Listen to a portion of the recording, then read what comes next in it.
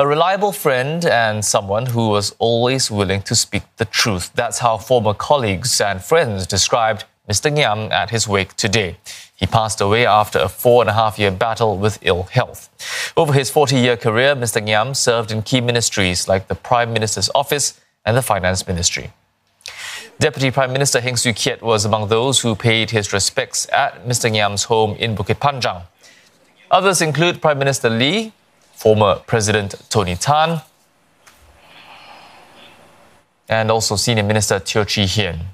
Former PM and Emeritus Senior Minister Goh Chok Tong recalled his time working under Mr. Ngiam in the Finance Ministry, calling him a good boss. Throughout the years, we kept in touch. I lunched with him occasionally when I was Prime Minister, just stay in touch. I saw him outside quite often.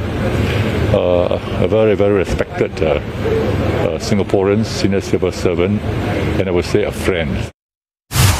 When I first came into politics and was posted to the Ministry of Finance, Mr. Ngiam was the Perm Sec. So I learned a lot from him in those few years.